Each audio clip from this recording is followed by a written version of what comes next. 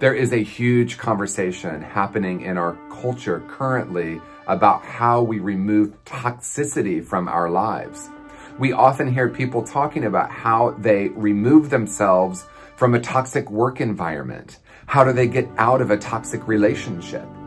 I want to take a little deeper approach today about how we actually free ourselves from the toxicity we are experiencing in our daily lives. Starting with a very simple recognition that toxicity starts within. And so rather than focusing only on how we shift our relationships, how we find the perfect job, how we focus on who's being toxic in our lives, and take a look at this fundamental, simple, yet very powerful truth. And that is we create our lives based on our perception. And going deeper than that, we create our lives based on the core false beliefs or the frequency that we're holding. In other words, rather than focusing on removing or shifting toxic relationships, what I'm inviting is that we take a look within and begin to explore what those core false beliefs are that are creating the circumstances of our lives. This actually takes us from being powerless to being powerful. Because rather than trying to change other people, we're taking a look at how we can change ourselves right here in this moment. So if you are experiencing toxic relationships in your life, the invitation is to take a look within. Ask yourself, what are my core beliefs about myself and the world? And how are those core beliefs creating what we call reality or what you call reality? And so as we begin to shift what's happening internally, our relationships, our work environments begin to naturally change.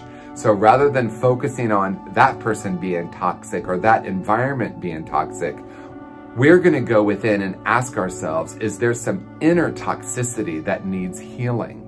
And this isn't actually blaming ourselves. This is empowering ourselves, because people have been trying to change the world so they can be happy for centuries. The issue with that is quite simple. It just doesn't work.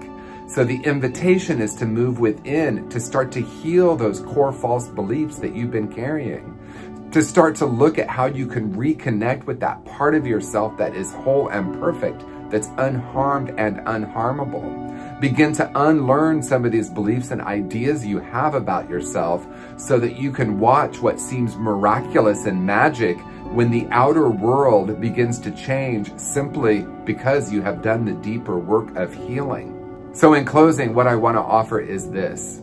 It's a profoundly simple practice. Unplug from the world, plug into your true nature, that place within yourself that is unharmed and unharmable. Shift the core false beliefs you've been carrying about yourself, the narrative you've had about your life. Heal those wounds so that you can return to your essential wholeness.